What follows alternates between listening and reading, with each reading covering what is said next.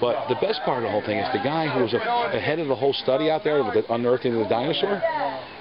He's being interviewed. Now, he's got a find that's unbelievable. If you can change the whole timeline of history, you know, with your findings, the guy's like, well, yeah, maybe, yeah.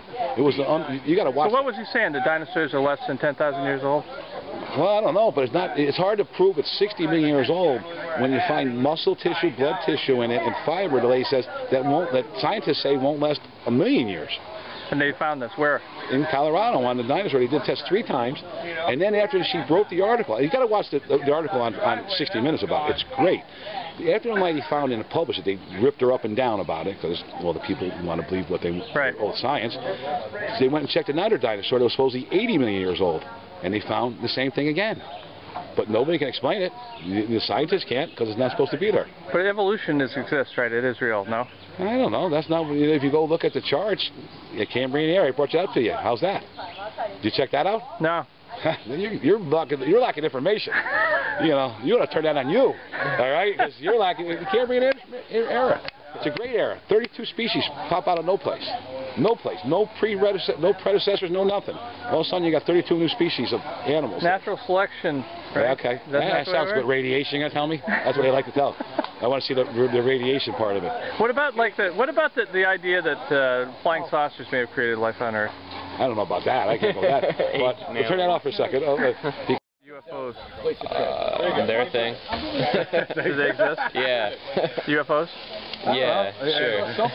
Yeah, we can't, you know. Brian, you have to tell me what was the UFO that you saw?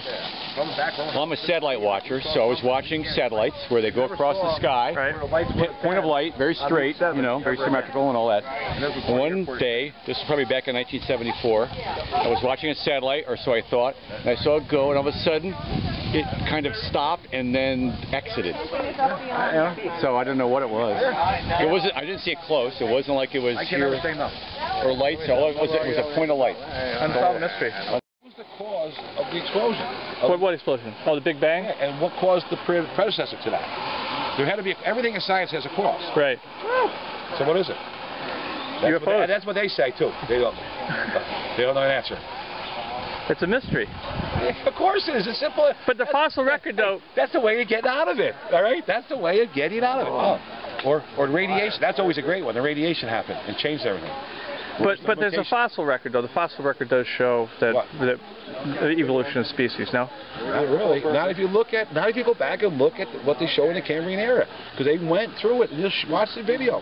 That's all I can tell you. You can sit there and do whatever you want, but unless you go back and look. Where's this video? On the internet. It's on the internet. I get it from my buddy. I watch. It's out there. It's out there. Where is the dig? The truth is out there. No, I don't know if it's in China to dig or where it was to dig. And they did it. And China. And it's that's probably a growth industry too.